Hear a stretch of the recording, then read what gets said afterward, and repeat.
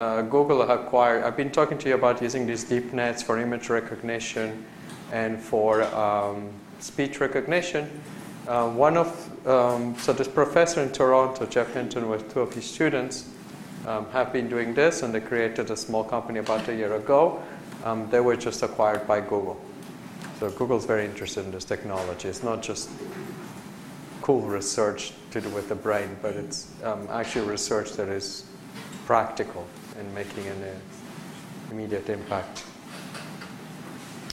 I'm going to go through some of the ideas of what they were doing there. Oh, one last thing. One of the things that I haven't covered in this class, because I'm focusing on images, is I haven't really covered neural networks for language and neural networks for other applications.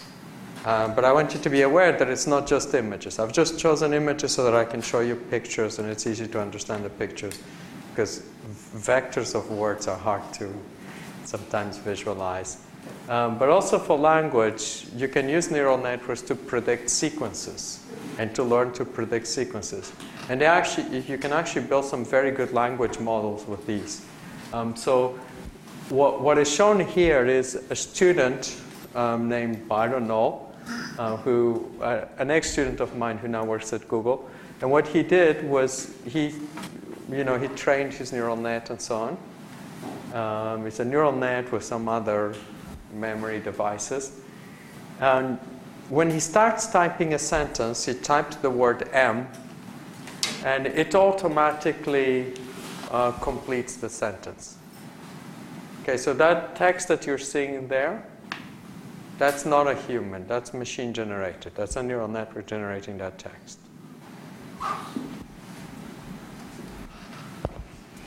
And this was trained in Moby Dick, in the book of Moby Dick, hence the kind of language that you get. This other one was trained in the latex source of Kevin Murphy's book, the one that I recommended for this course. And as you can see, it's actually pretty good at doing latex. It can even decide when to open bracket, a Gaussian distribution, mu, gamma. It's kind of sensible. They're very sensible predictions. And hence why these models are cool, because you can actually, they can actually learn language.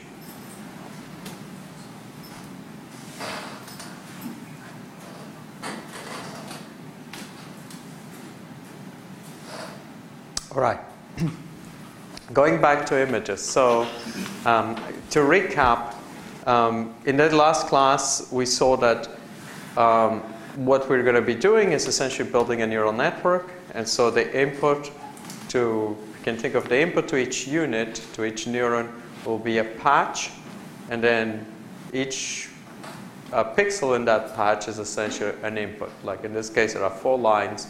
If you imagine 4 pixels there, those would be the 4 inputs.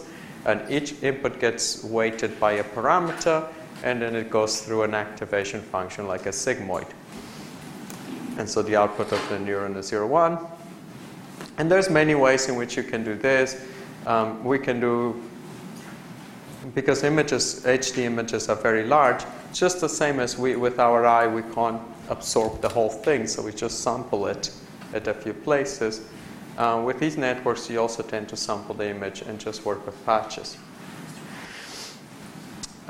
We sort of abstract that, and we just basically now consider just a single patch. So imagine that the input is a single patch. For example, the patch could be a face, and these are the pixels that describe a face. And so the key element in building these architectures is this model that we call autoencoders. And an autoencoder is just a neural network. You can think of it as a logistic neural network, like we did 2 classes ago. And you can train it with backpropagation. That is just by doing gradient descent. And it's done such that there is a bottleneck, so that the network is asked to predict the input. So you feed to the network 2 copies of the same image. And the network has to be able to, given that image, be able to predict it. Okay, so if the network learns to reconstruct the world, then you hope that since it has a brain that has less storage than the world, and yet it can reconstruct the world, it's because it has captured the things that are important about the world that allow it to reconstruct the world. And to each unit here, there is each input, each pixel goes into one of the hidden units, one of these green circles. And each pixel has a weight. So when we visualize that weight, so if we look at all the connections incoming into a neuron, you can, because the input is an image patch, the weight is the size of the input, so we can also visualize all the weights as an image. And when we visualize it, when we visualize it, we see things like this. So we see weights that, for example, detect edges. Like this is, think of it as a filter. It searches in the image, and where it finds in the image a region that is lighter next to an image that is darker, where there's contrast between two regions of the image, which is what happens at an edge. Then that neuron fires. So that if in test time, if you have a new test data that consists of two edges, and if you've trained it so that two units can match these edges, then you'll get this neuron firing, the three neurons firing, say 1, 0, 1, to indicate that it's detecting these two edges in the input. Okay? And then what we need is another. So essentially what this model is doing is it's extracting the features. You basically are saying, what is this image made out of? What edges constitute this image? And you're getting a binary vector telling you what the edges are. So this is a hash for the image, basically. It's and in fact, that's one of the patents that Jeff has is on doing this, sort of hashing images by using neural networks. And of course, if you have a binary hash, it becomes extremely easy just via AND operations to do image search on the web. So you can very efficiently do large-scale image retrieval once you've converted the images to this hash. And even if some features are not present because someone might have closed their eye or whatever other reason, you still will be able to detect near duplicates. How does this compare to like doing PCA? Oh, okay, good, excellent question. So PCA is a linear technique. PCA does exactly something similar to this.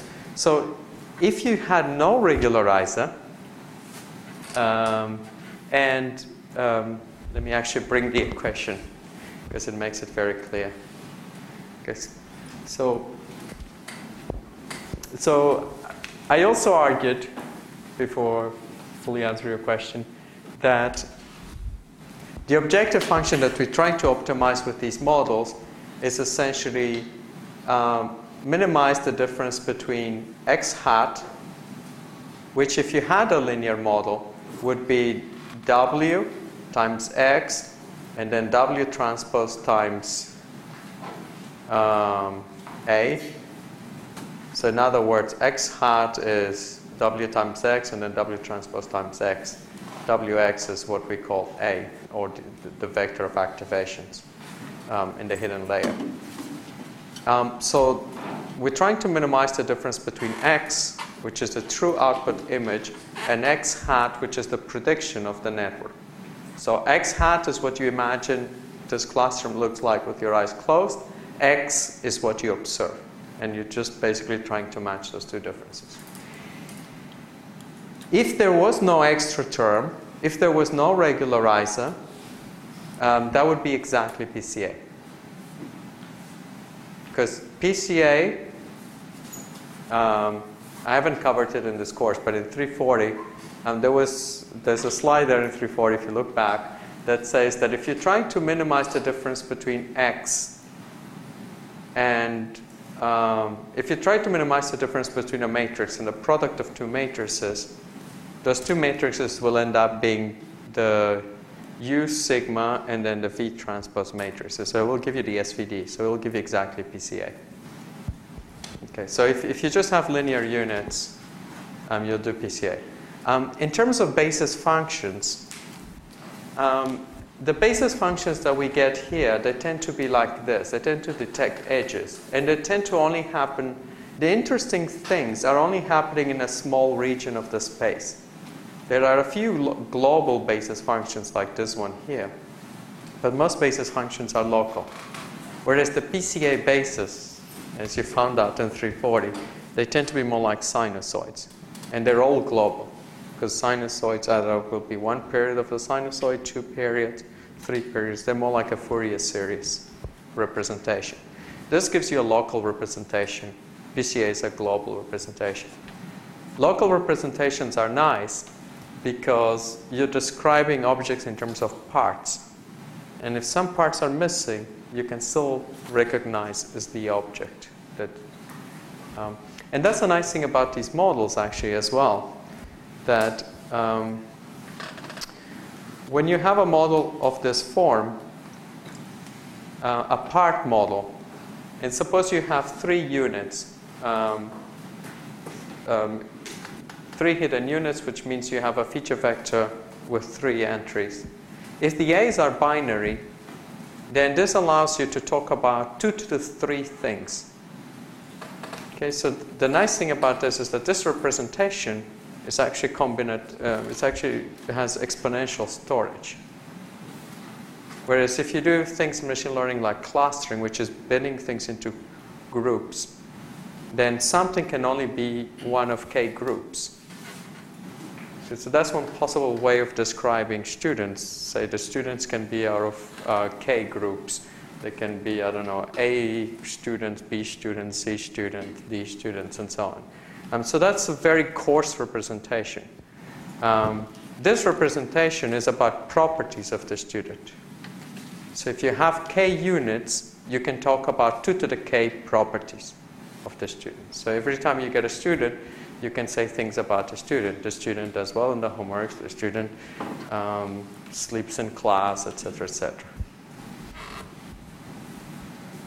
And that's essentially what we call a distributed representation versus, like neuroscientists think of this as a distributed representation, which has this nice exponential power of memory, versus a clustering or winner-take-all representation, which is also a common model in neuroscience that I don't think is as cool as this one.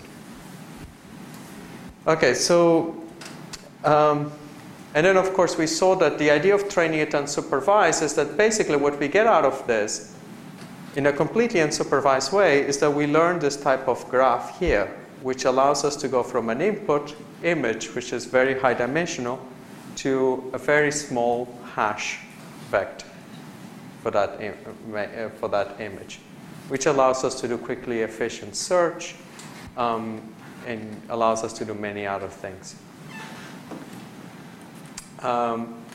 But certainly one of the interests of Google is being able to get hashes for YouTube, because video takes a lot of storage.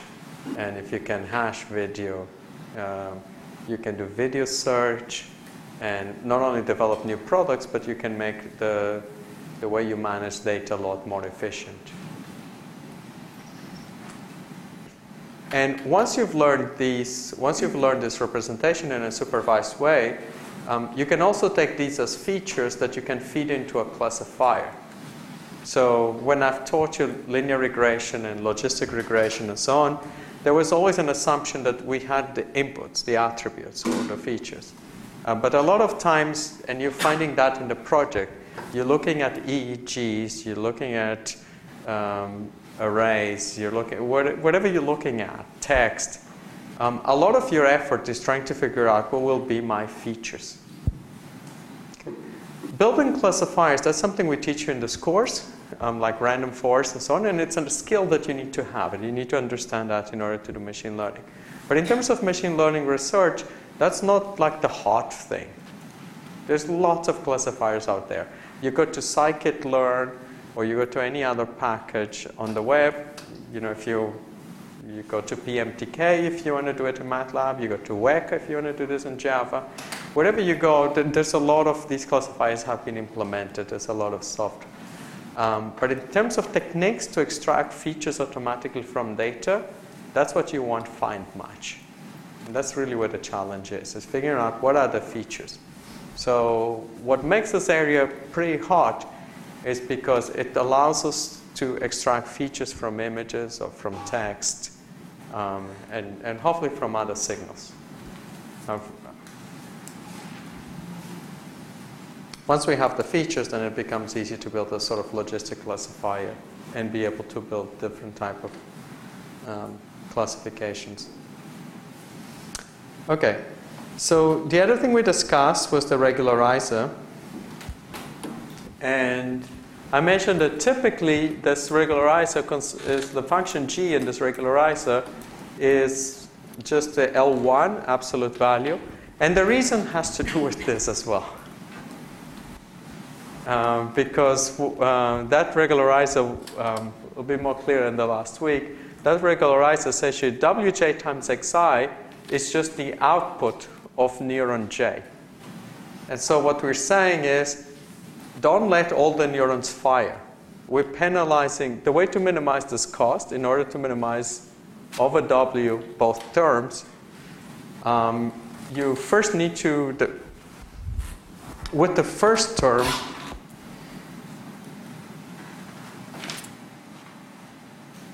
we're trying to minimize the difference between this guy here,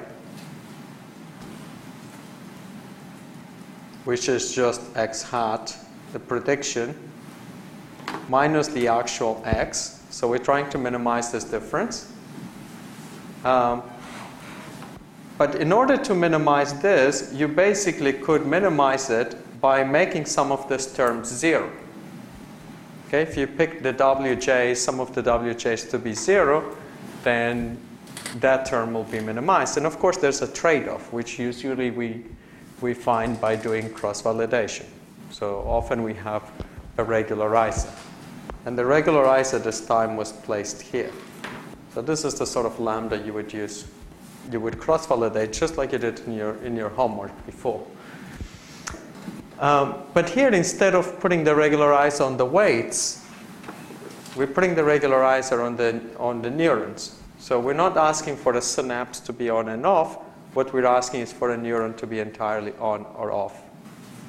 And so there was this important interpretation that you could swap the sum and either have it starting with I or starting with J. And essentially what this is saying is that for a particular feature, for a particular J, you only want some data sets to fire. So you want a feature, sorry, the other way around. You want that feature to fire only for a few data sets. Okay, so I might have a neuron that is a good neuron that I only want that neuron to fire when I see a human. I don't want that neuron to fire for other representations. Because if it would be redundant otherwise. It wouldn't be a useful neuron. Likewise, for a particular data set, I don't want too many features to fire. I don't want my whole brain to fire when I see something.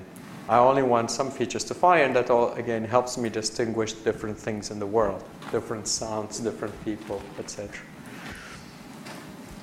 So that's the basic. Then these are the two basic ingredients in the model. An autoencoder requires that you minimize reconstruction error. And then it also requires that you put in a regularizer that achieves these properties. That gives you basically, if you think of the data by features matrix, think of it as sparse. And then, of course, I mentioned that in addition to using a linear autoencoder, I argue that you could just replace the linear with a logistic unit, and then you would have a nonlinear autoencoder.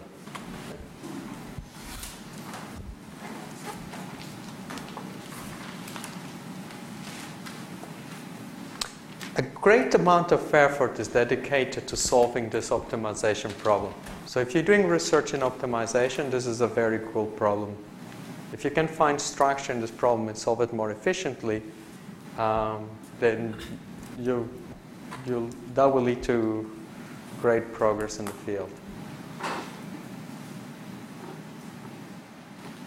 Same as with the people doing randomized algorithms.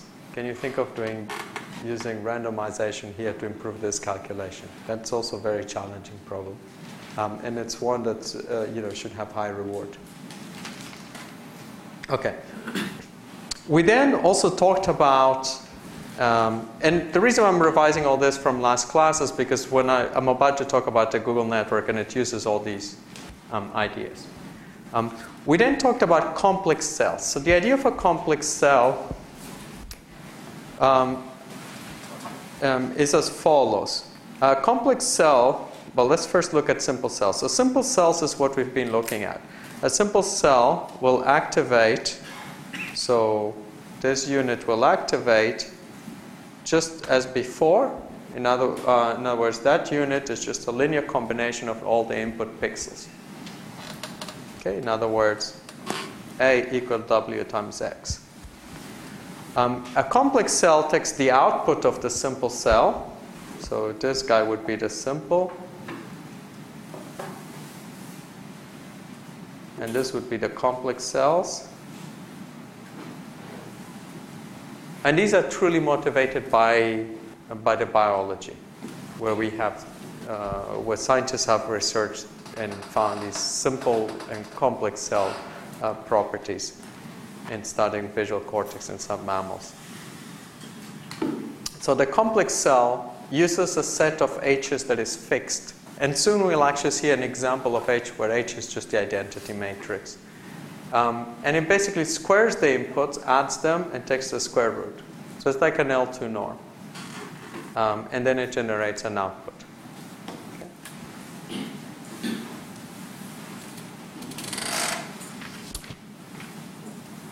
Okay, and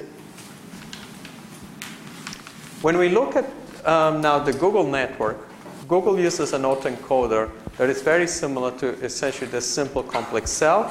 It just has one more thing, and that one more thing is sort of easy to understand. It's just contrast normalization, which is something you've all done in this course as well. You subtract the mean and you divide by the variance to make all features have the same scale so that they're comparable. And so the Google Net basically, you take an image patch,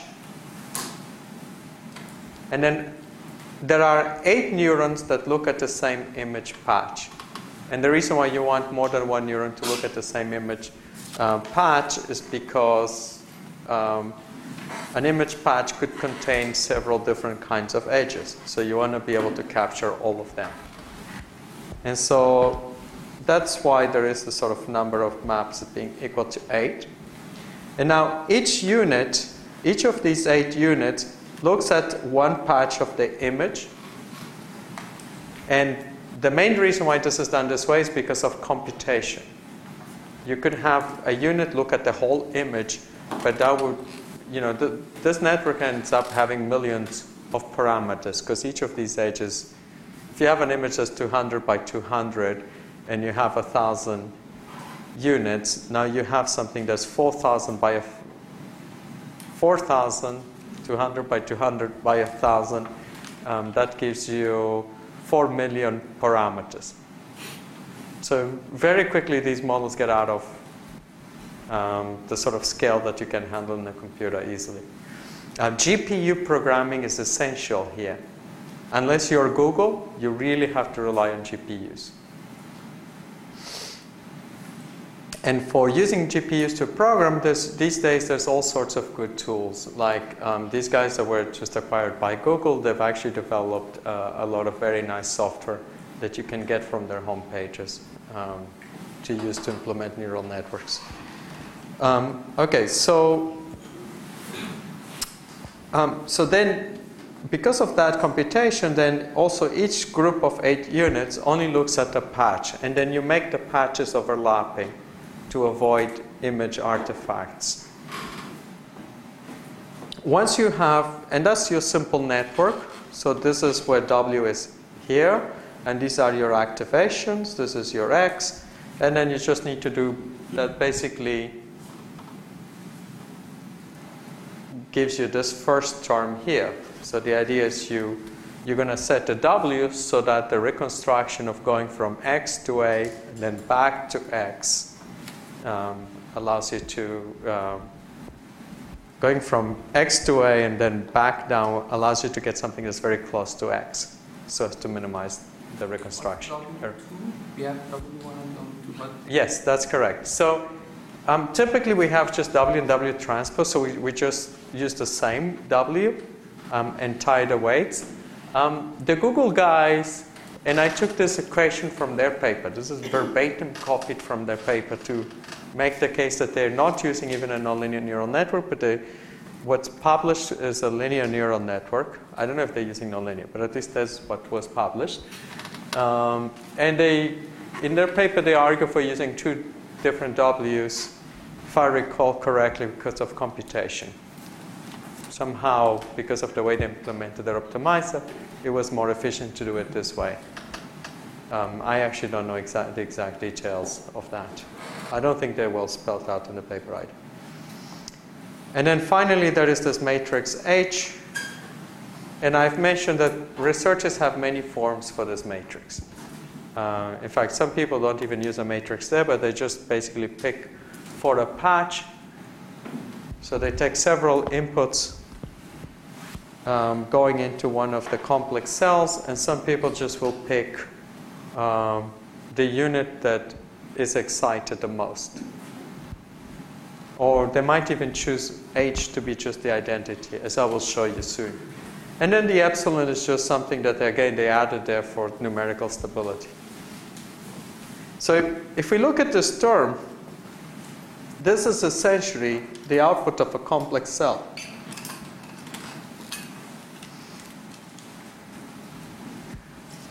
So the whole model, it's hard to break into a likelihood and a prior as such, because you could argue that it's the second term that really is the likelihood that's actually telling you how the signal gets transformed. And this is just a prior. And the prior here, our prior knowledge, is that reconstructions by our model should look like the data that our model looks at. That's essentially the knowledge that we've encoded in this model. It nonetheless is kind of tricky to think of this because it's a data-dependent prior, if you look at it that way. I think from a statistical perspective, this raises some questions. And that's pretty much the model. And then the final stage is just this local contrast normalization, which I will review now. Okay, but basically, let's look at these in the context of the Google Net. These slides I got from Marc'Aurelio Ronzato, who was previously a postdoc in Toronto. He was one of the collaborators in several papers here with our students. And he's now one of the leading researchers on this brain project at Google. So he has these very cool slides, which essentially he's saying how they implement the pooling and the contrast normalization. So in pooling, you just take a patch of the previous layer of neurons. And then for that patch, you essentially would take all the activations in that patch, square them, sum them, take the square root. That gives you the activation at this new location, xy. And then contrast normalization, essentially you take the patch on the previous layer, you compute the mean of the pixels, and you compute the standard deviation, and then you just subtract the mean and divide by the standard deviation. And this paper describes very clearly what all these stages are. The mean standard deviation, is that for the image or for the patch? For the patch. Okay. So it's hence the local. So contrast normalization is just subtract. So you're going to do, these operations are done per patch. So as you can see here, a pooling unit only sees one particular patch. And again, you use overlapped patches to avoid artifacts. So very much like we had seen in this picture. So we use there'll be one set of patches, another set of patches, and then another set of patches like that. So that allows you to cover the whole image, or if you will, cover all the neurons. As you go up these nets, you can still interpret. As you go up, you can still interpret these as images. So each layer here is still an image, but it'll be images at different resolutions and so on. And it'll be images that highlight. Some of them will be like transformations. There'll be images where you see the edges will be highly intensified, so like edge maps and so on. And eventually some of these units at the top where will start putting together subunit, and you'll start seeing patches of neurons that essentially are detecting noses and eyes and stuff like that when you train it with faces. Right, so those operations are per patch, and same as for local contours normalization, except that in this case they were actually using they were using patches of size 5 neurons, and I don't know how many replicates of these they would have had. For the details, you'd have to look at the Google paper. I'm assuming that for some layers they would have had. In this case, there's only one patch because of the drawing. But in implementation, I assume there would have been several patches. Go ahead. Do these patches overlap or not? Oh, they do overlap, like in the picture. Yeah, they do overlap as well. As you can see, this patch goes all the way here, and then this patch goes all the way here. So these two patches clearly overlap. Like normalizing? Oh, in the contours normalization, I think they would also overlap. I don't know the answer 100% for sure. You'll have to check the paper for details. But based on the way they're doing it, I think to avoid artifacts, you would want them to overlap as well. In this case, they have, well, actually, in this case, it's sort of clear that they do overlap, in fact. I think this is just one patch. Yeah, that's what I meant. In this drawing, but I think it's just because of the size of the drawing. It's very hard to draw this. There's only one patch, but you could have several patches. And hence why local, because you're only contrast normalizing at the local patch as opposed to over the entire image. Now, local contrast normalization, pooling, filtering, these are all principles that have been derived from neuroscience. It's from measurements of how neurons fire for some mammals have sort of guided the design of these neural networks. So it's one of those areas where most sort of mathematical work in optimization and, in the work of computer scientists and statisticians who study these models, and the work of neuroscience sort of comes together.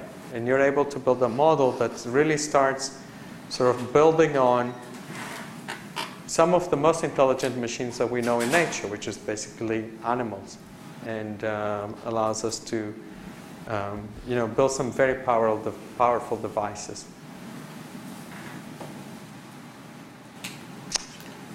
And so the story then is very simple. So you just have a patch. You just take the square of the differences and the normalization. And here's an illustration why they work. Suppose, so I argued that the idea of pooling is that if you apply some small transformation, although rotation, to an object, if it's in your visual field and you apply a small transformation, you would like the complex cell to still fire. In other words, you want the neuron to be invariant to perturbations in the data. And as this sort of exaggerated picture shows you, if the input was this guy here, this patch,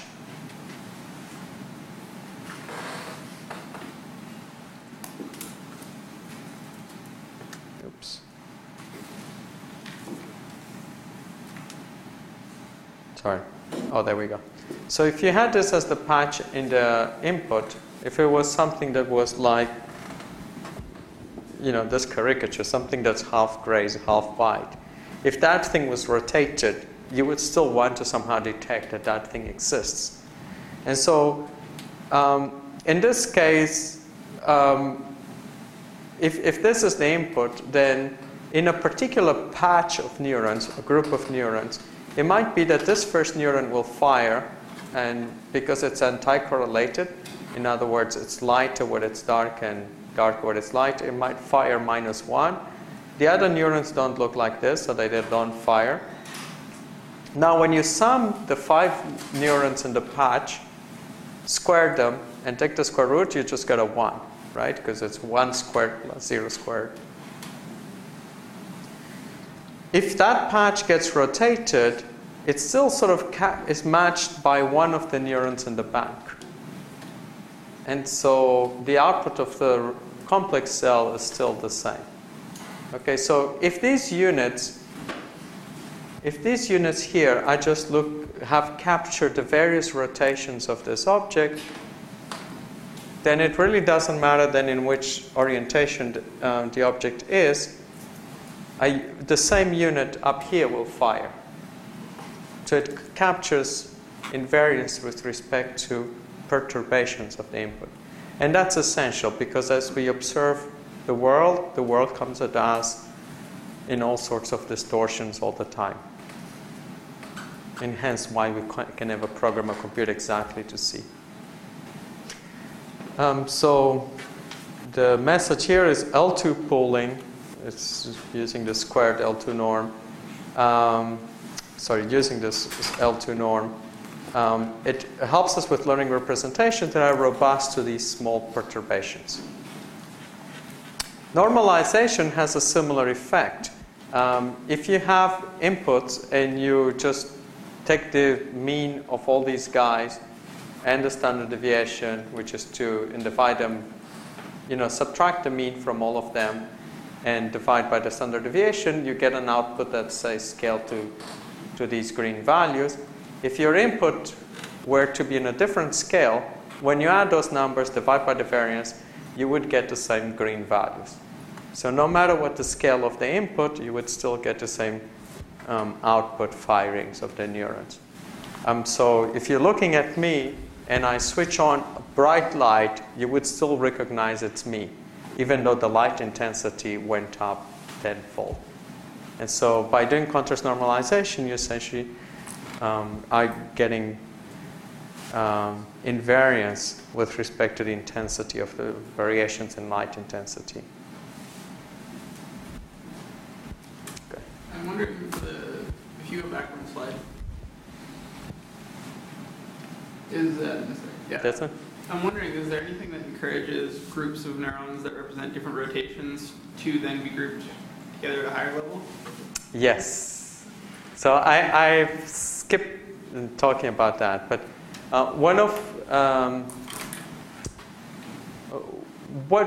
that's something that's going to take a bit more time. Office hours, I can actually talk about that. There's a longer argument. But one of the things that we actually get from having these group L1 norms is that we also can construct them so that we actually get topographic maps. So that we get basically neurons that tend to have the same type of pattern grouped together.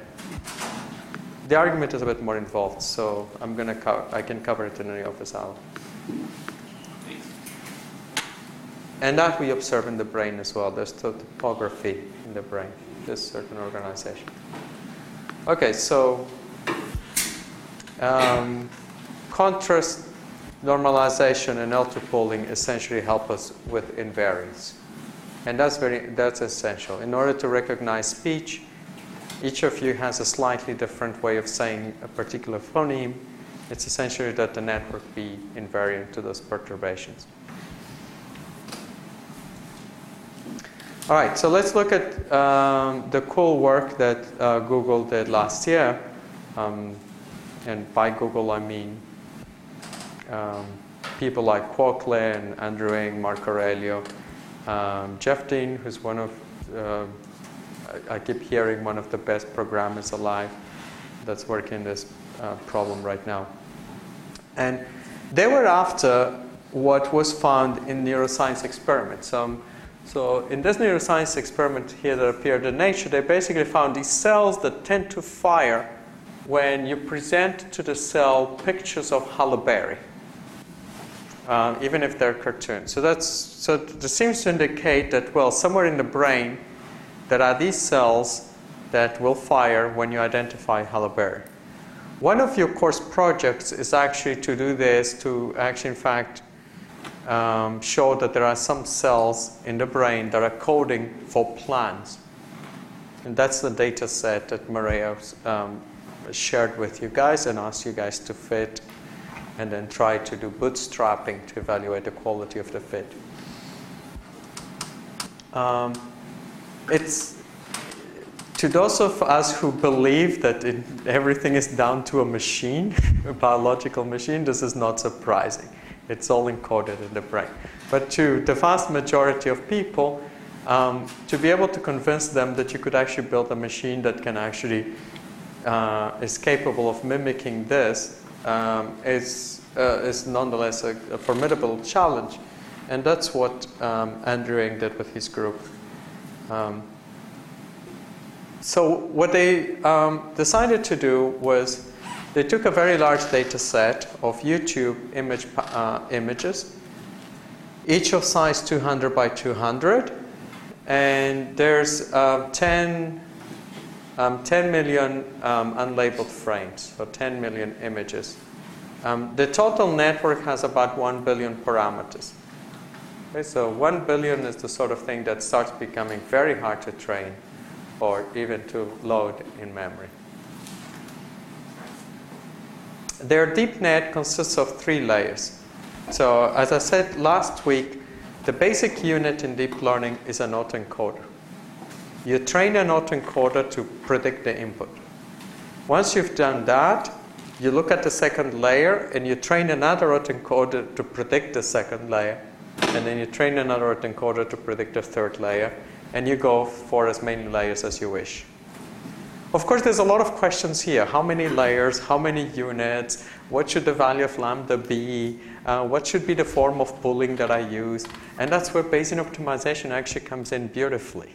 Because you can actually automate all this and have this meta decision process that completely configures a neural network. And in fact, there's been some papers that have addressed this. So James Bergstra, more recently, Jasper Snook and colleagues, Hugo La Rochelle, Ryan Adams, they've kind of all developed Bayesian optimization schemes to tune these parameters. Now, each stage, each autoencoder, so the deep net consisted of 3 autoencoders, 3 stages.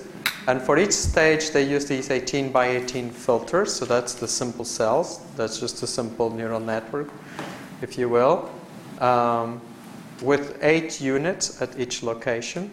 So for each image patch, there will be 8 neurons looking at that image patch, or 8 filters. They use L2 pooling. They use local contours normalization over 5 by 5 neighborhoods. So 5 by 5 image patches, or if you go higher up, 5 by 5 neuron patches.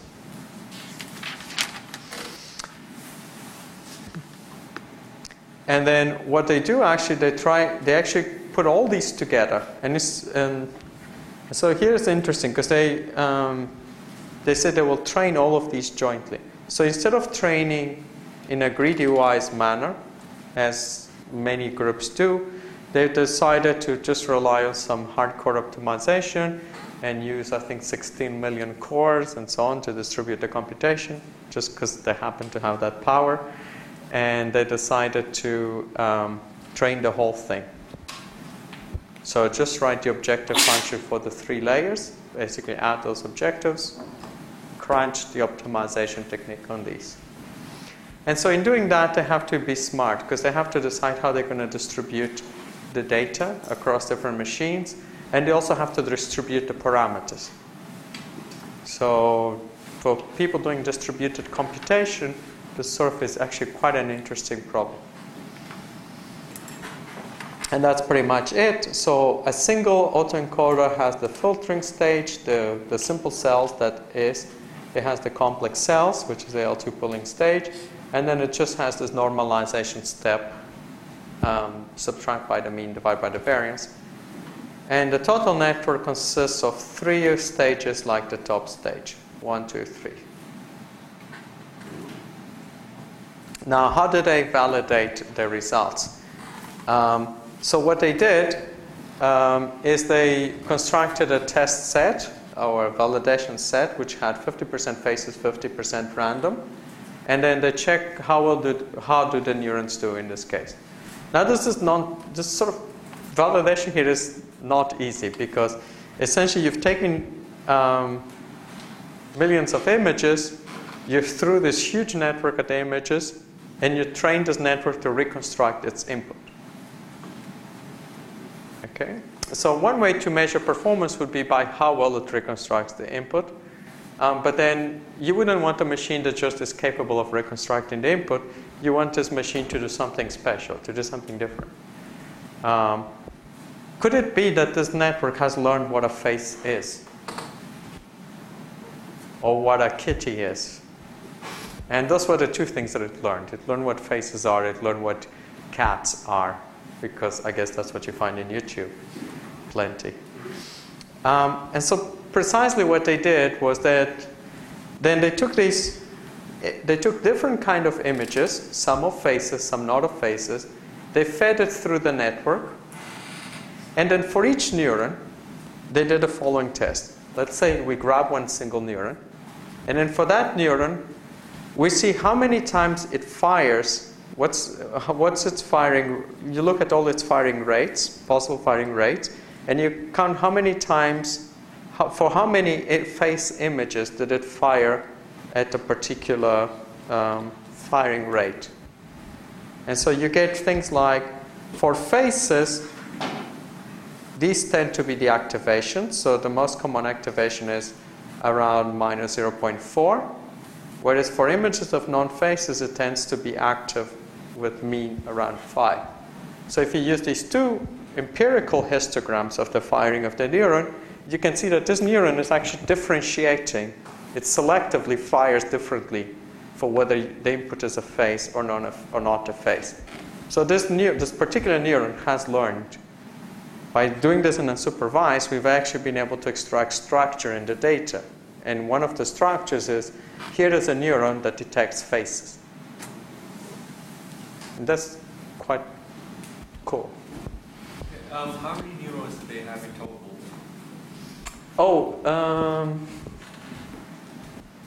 Can one figure it out from this easily? So they claim what, 1 billion parameters?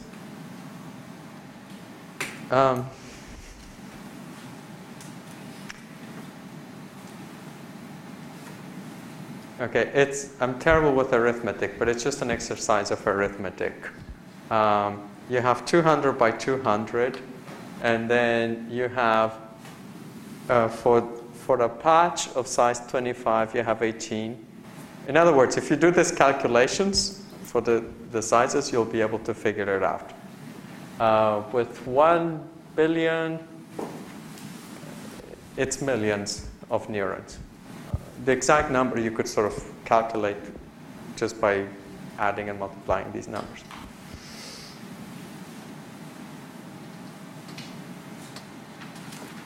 But I think where your question is going is how does this huge network, how does this compare to the brain of, never mind a human, a mouse? It's insignificant. We really are still at the stage where what we can do with our computers is still much of a much smaller scale than our brains. Like just our optic nerve has 1 million fibers going in through. That's 1,000 by 1,000 image. So it's a much higher resolution than the images that these guys are using. Our patches are very large. Our patches are 1,000 by 1,000 pixels. So we're still very far from capturing what we have. if there are that many neurons, then would some of the other neurons in there also respond to specific things in the images as well? Like not just faces, but something. So they did study what they respond to. And the ones that they reported was faces and so on. So they haven't reported more results in a completely here conjectured simply because they weren't able to. I think if they had more interesting signals, they probably would have reported us. Since then, there's been other groups that have been able to, using simpler techniques, recreate these results, by the way. Is it possible that there's also another type of image that they didn't consider that would fire the same way as for faces? Oh, that's a very good question. Could you have a different kind of images that when applied to that neuron would have caused that? Possibly.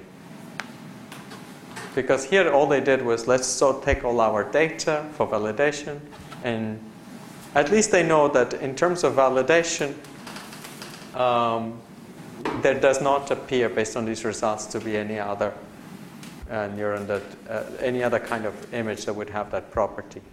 But if you were to consider a bigger data set to test it, it could be quite the case. But let me show you the rest of the evidence before we draw any conclusions. They then looked at which are the images from this data set, which is not only faces but several things. Out of all the images in this data set, which are the ones that tend to make this unit fire the most? And this is what they found those images were.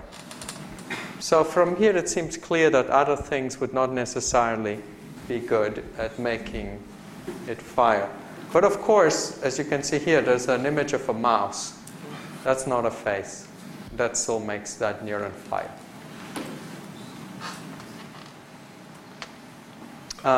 The other thing that they do, which I think to a large extent answers your question, is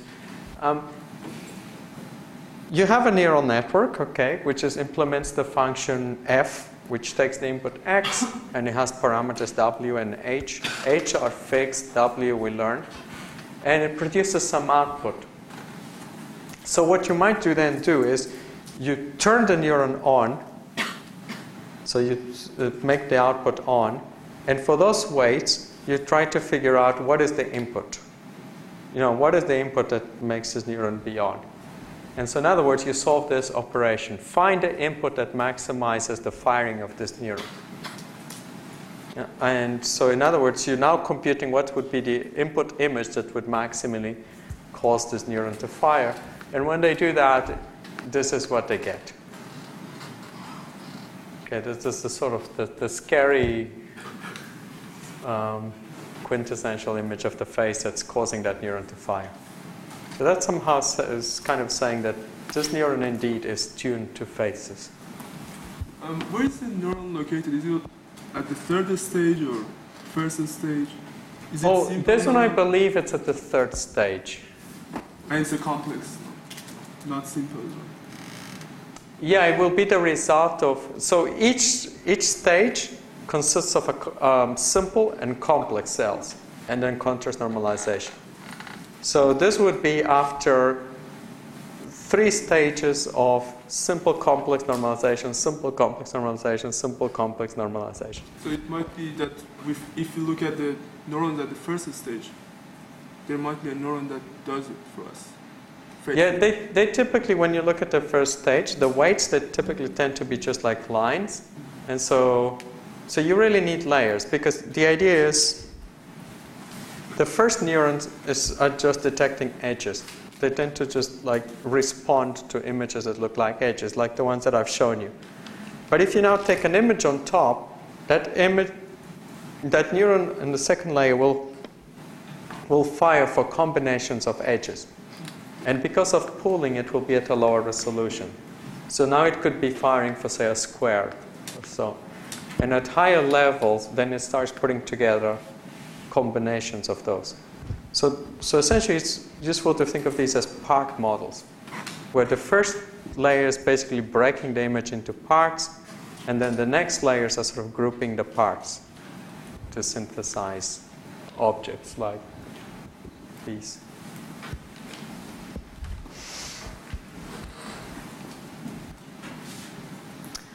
The other thing that Google guys did is they studied invariance. And so, for example, they found that, they did experiments like what happens if you move the image left and right and up and down. And so if you move, and then they check whether the neuron is still firing. And then as you can see, by moving it, it's still fairly robust. So you can, if you move it just a little bit, the same unit will still fire. Same with vertical. And then they have experiments with rotation and scale.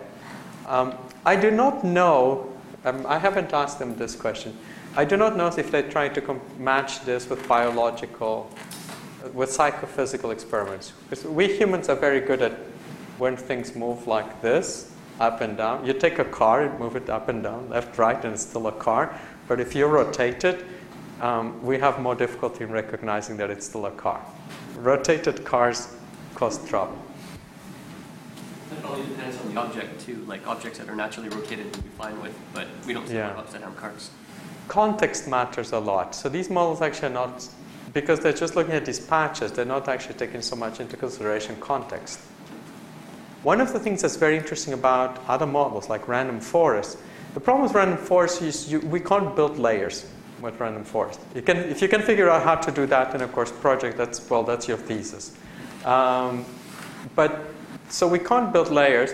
But on the other hand, with random forest, especially if you look at the section of regression in Antonio Cremonisa's report, when you do regression with random forest, or in fact when you do classification as well for Connect, context is used. The pictures that, like when in their experiments they try to predict, in their medical images, they try to predict whether a particular organ is located, they actually use the other organs to provide evidence for where the other organ will be in the image. So they're using contextual information. That to me is kind of important. And doing that with a neural network would be, again, a good thesis. This is the cat neuron. I guess you have to squint to see the cat there, but you can sort of see it. Yeah, no, it's there. If you squint, you'll see it. I think what they would love is to get a picture of Halle Berry in one of these neurons, and then they, I guess this is Halle Berry, cat woman. Of course, and these are the images that cause that neuron to fire, all the kitties in your tube. Interestingly, there's a mouse here too.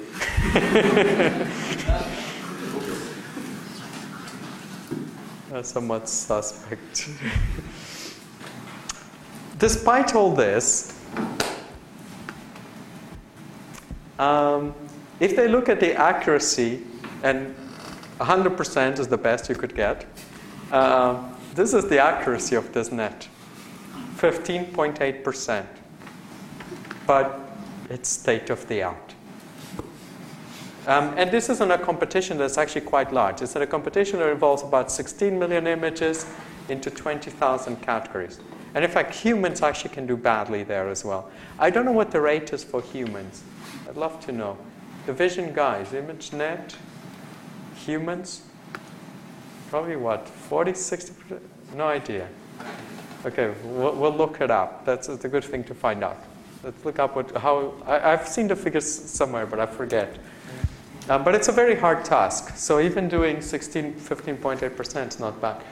There is a cartoon. If any of you has it, I know that people have emailed it to me. It's one of those XKCD or something like that, where it's a joke about this, about all these layers, all this work, and at the end of the day, it's just a little bit better than random. But it keeps getting better. When you do this in speech, it's a different story. So vision, of course, solving the vision problem is not easy. I should say solving the object recognition problem, because vision is about more than object recognition. In fact, for me, knowing that this is a plane and when a hole is there, that I shouldn't step on that hole, being able to detect and understand 3D structure is perhaps more important than being able to recognize what each thing is. Spiders are very good at creating. Spiders have like layers of eyes, and they're able to get whole 3D maps of the world that allow them to navigate and detect where the prey is, attack the prey. They can do object recognition. So even a little tiny spider is able to do a lot of very complex vision without having to have all these semantic categories. So vision is sort of a much more general problem, and we still need to solve unfortunately, that more general problem is something that's less relevant to Google at present, but except for the car. But it's nonetheless still a big challenge in vision. For object recognition, it's very hard. Speech is a bit easier. So in speech, Google has actually made huge progress. Not on Google, but also Microsoft, using deep nets. Is this accuracy limited by just how many neurons they can train, or is there? Excellent question. If you ask some people, they would tell you, we need more data, we need a bigger net. This is part of the reason why I believe Jeff Hinton is moving to work with Google. Well, you need more data, you need a bigger network, and you need more programmers building this for you, because each of these little details involves a lot of coding. The code for this is all available, by the way, for some of the recent competitions, especially the stuff I'm going to talk about now, dropout nets. It's code that you can download. And in fact, Baba emailed it to me and I shared it in the Google group. So you can each download this code. Okay. In the remaining 7 minutes, I'm going to describe one new idea that sort of has made, that's sort of been very hot. And if you take Jeff Hinton's course online, you'll definitely be preached on the value of this technique. So it's a very cute technique. So it's called dropout. And dropout has allowed people who build neural networks to win many competitions. There's the Kaggle competitions. And by now, most of you should know what Kaggle is. If you don't know, make sure you visit this website. Kaggle is this website that just has data for machine learning competitions. And often there's prizes with the data. There's like $3 million is one prize and so on. But be careful. Because when you're solving one of these problems, you're solving a problem for a company. And their intent might not be a very good one. So be very careful. Especially that $3 million, do it with, make sure you research before you give them a solution. Okay, so this particular problem where they were successful consisted of two challenges. One is classification and one is detection. So classification is you're basically given an image, you just want to say whether the object is present in the image or not. And then detection, actually, you have to say where in the image is the object. And you do it by putting one of these yellow boxes. So you say, for example, in the second image, this is where the chairs are. In the first image, this is where the duck is. And the categories that they had is sort of simplets, 20 categories, and they basically had person, bird, cat, cow, bicycle, airplane. And for some reason, the computer vision people love these, and they always use these same categories. Chairs are very hard, though, because there's all sorts of shapes of colors, textures of chairs. So it's a functional object. And these were the results in classification. The neural networks achieved an error rate of 0.15, which is considerably lower than the best techniques from computer vision. So if you look at the computer vision techniques, they're all fighting for that 0.26. Some groups from Oxford and so on, and I guess Xerox, Indria, they're all around the 0.20, high 20s. And these other guys just basically half the error just by building this neural network. So it's kind of hot. I was in Oxford a couple of weeks ago. One of the things I did there was like immediately when they knew I was there, they knew, okay, there's a guy that knows about dropout here. they spent quite a bit of time asking me questions about dropout and why does it work and how do we get to implement. So other people that do traditional computer vision, and the Oxford group is one of the best at it in the world, they're definitely very interested in these neural networks now because they've realized that they complete them fair. They did beat them fair and square, like by a huge margin. Same in object detection. Okay.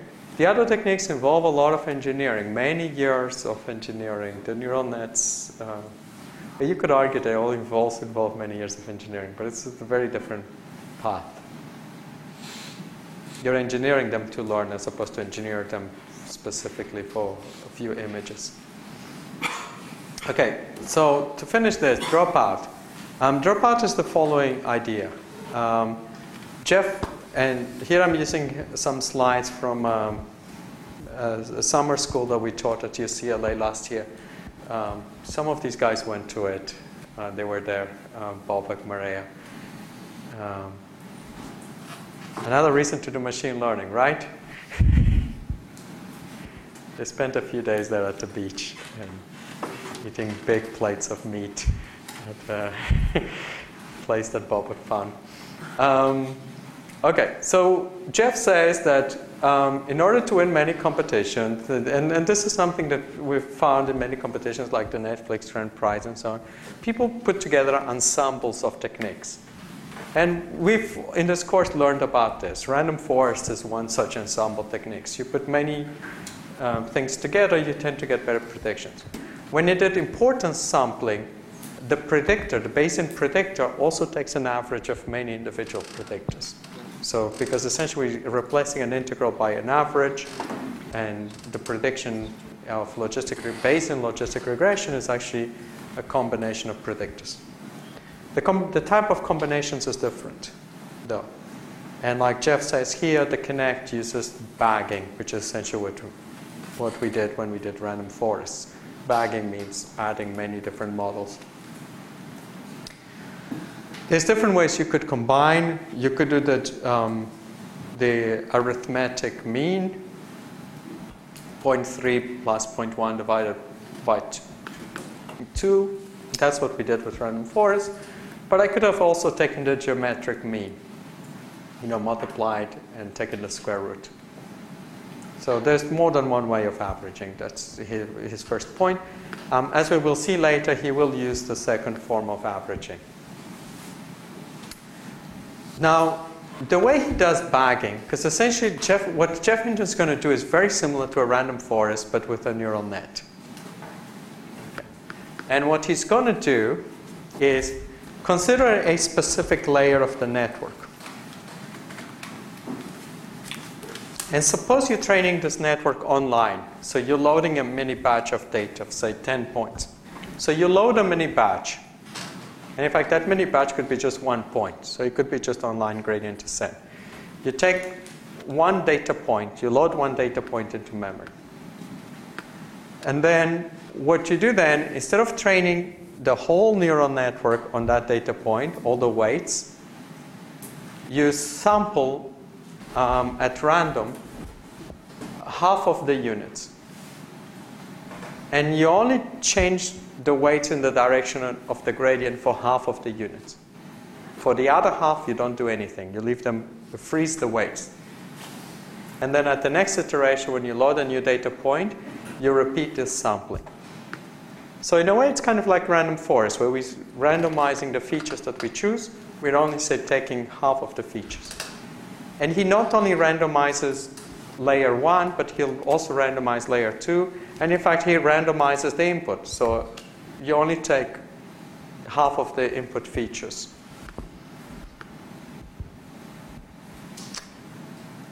Of course, because you're using, so whether you take them or not is a binary decision. And if there are h units, there will be 2 to the h possibilities or model structures that we sample. Okay. Because you're only using one data point for each sample, he argues that this is an extreme form of bagging. So it's so I think I mentioned to you guys that when we do bagging, traditional people just will subsample n data from n data, so they will get repeats. Some people take, say, square root n or smaller sizes. In this case, it's been quite extreme because it's only taken one data point for each randomization of the weights. And then Jeff argues that this actually does regularization, and it's better at doing regularization than using L1 and L2 norms. And the reason is the following. Although in their paper, I should warn you, in their paper they do have something equivalent to an L2 regularizer in addition to this trick.